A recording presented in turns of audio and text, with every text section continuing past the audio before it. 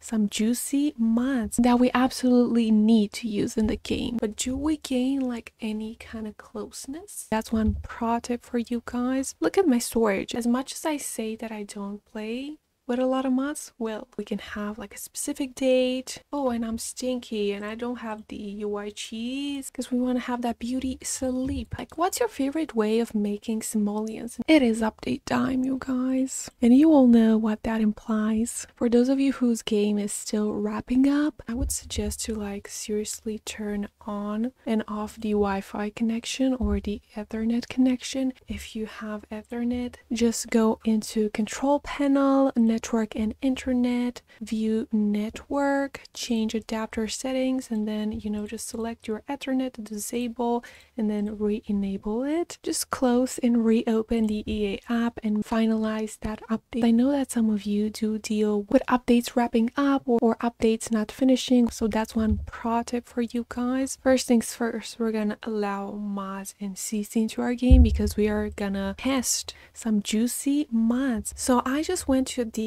CurseForge website. I like it so much because you can basically access it and there are a bunch of other games that you can get CC for. Today we're strictly interested in The Sims 4, so I like that it features like both CC as well as mods. CC stands for custom content, so anything that is like clothing, makeup, accessories, traits, all that great jazz means custom content. When it comes to mods, we're strictly talking about adding features. In case you don't know how to actually enable mods and actually install mods in the game, because there's a particular folder where you should put all of your mods, right? I have lots and lots of videos. I'm gonna link them right over here for you. So we want to have our game completely closed whenever we decide to install a custom content or a mod file, right? And I very much enjoy the fact that you can filter by categories.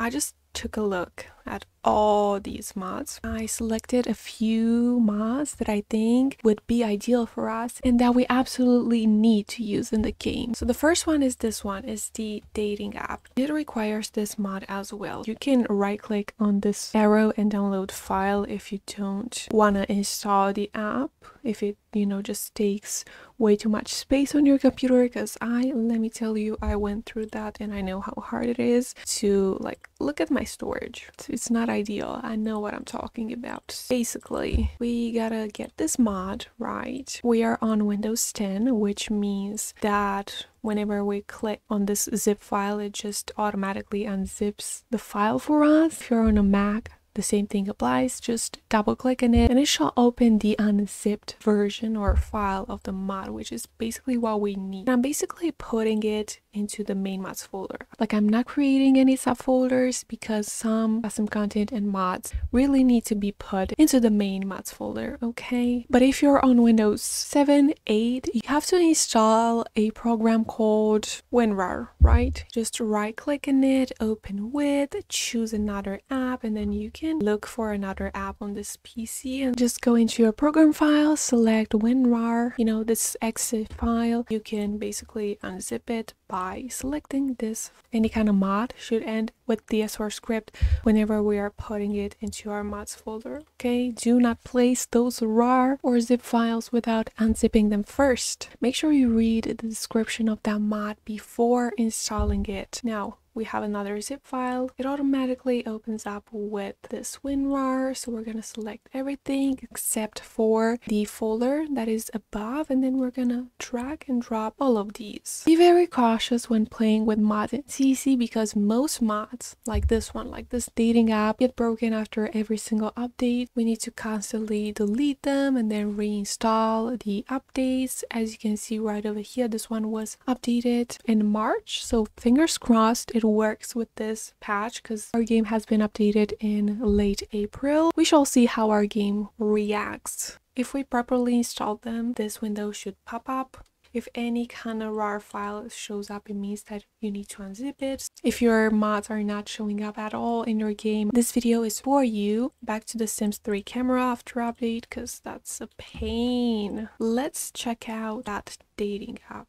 So basically our sim is gonna scroll on her phone. Ooh, we can have like a specific date. You can select female or male blind date. We have one night stand, hookup holes. Just gonna go with the conservative way. What is it happening on her phone? Like, seems like she's talking with someone, and then we can choose whomever we want to date. I just thought that the game was going to pick someone for us, but let's just pick Dawn. It might not be like a great option, but we're gonna go to the bar. And then it just all goes like a regular date. We can introduce ourselves a little bit. Well, this is gonna take a while. Can we use the same app well on a date? Oh, and I'm stinky and I don't have the UI cheats. I don't have the UI cheats on. How does it go for the blind date? Like, is the game gonna set up a date for us? I don't think this mod is properly working. It just feels like the interaction is not completed, which might be due to the fact that it hasn't been updated. Let me know if this mod works for you. Next one, I really want to have more activities in the game. We need to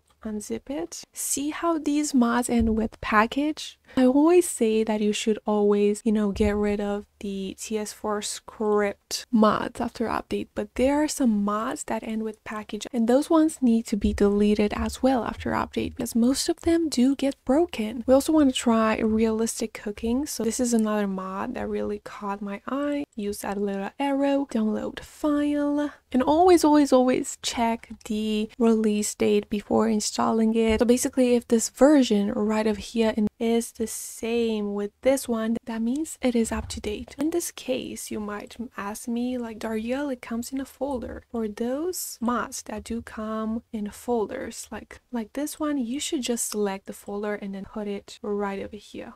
Social activities, so we can visit family members, we can visit friends or acquaintances. It works like a shortcut for visiting family. Other activities, laundromat. Like, where is she going? Activities, we also have like the trick or treat, but do we gain like any kind of closeness? There are also some fun activities such as art exhibition, circus, church, cooking competition, read and meet book group, museum of technology, go to a music concert, or hiking trips. So let's just go to church. What, like, is our relationship improving? I think it just stayed the same. These are the holiday activities. We can also go on a mini vacation. The next one is sleep all night, because I know how annoying it can be. Their sleep might be interrupted by noises, by babies. We want to be able to peacefully sleep. But let's just head home because we want to have that beauty sleep. Okay, there's also this mod that we've installed to buy a better mattress in case you're curious about this bed. Okay, this is the one and the energy level is 4, which means that our sim is gonna get uncomfortable. We want to buy a better mattress, and it's a profitable way of up leveling our bed. Like, which one's the cheapest bed? Like this one. And like the nicest bed, well, the nicest bed, I think it gives you energy like 6. Okay, thank you for purchasing one of our comfortable mattresses. Oh, so you can basically regularly replace your mattress. So let's see if our sim sleeps throughout the whole night, because we have that mod, uninterrupted sleep, and if she wakes up with that uncomfortable moodlet. Okay, girl, take a shower. So no uncomfortable moodlet. The thing is, we might need to like replace that mattress from time to time, so if you're okay with like spending that much money, then you can go for it. Last but not least, we're gonna try out the unlimited jobs. As much as I say that I don't play with a lot of mods, well, that's a lot of mods for me. Find a job. We're gonna have multiple jobs. Writer, barista. Yes, so we can have multiple careers, and if you want to make more money, that's a great way of doing things. Although, like, what's your favorite way of making simoleons in the Sims 4? Let me know in the comments down below. We also want to try live in business. I think it's live from live mode, right? Correct me if I'm wrong. Oh, we have a bunch of files, and I know that you are organized people and you might want to create like a subfolder. Highly encourage you to just place them as they come, like no subfolders into the mods folder. Basically, a subfolder is a folder that you create yourself into the mods folder. We also have live in business, which means that we can attribute a specific lot trait, and we should be able to like open up a business from home. Some of these do require some expansion packs. Okay, so those mods do show up. Thing is, those don't show up. Let me know if it works for you, because for me it doesn't. All in all, I would say that the uninterrupted sleep as well as the possibility to have like multiple jobs at a time seems so fascinating to me. Okay, the work just ends in 2 hours, so the barista one is not gonna take up a lot of our time. Or another job starts at 5 p.m. So what is she going to do? She's grilling something. She is just spending an excessive amount of money. We have 3 jobs though, so we might want to grill ourselves something as a reward. Okay, go to sleep, girl, because you're gonna work so much. Don't oversleep. She's working, but is she? Don't bother me, please. I don't mean to be rude, but like, I'm at work, you know, I want to be the best version of myself. You know, work is gonna start in 1 hour. And she's still working. Go to work, girl. We're gonna be late for the next job a bit. Thing is, our performance is not gonna be that good, you know, if we are late. Definitely let me know in the comments down below what other mods you're using in your game. We shall try those. I will see you next time.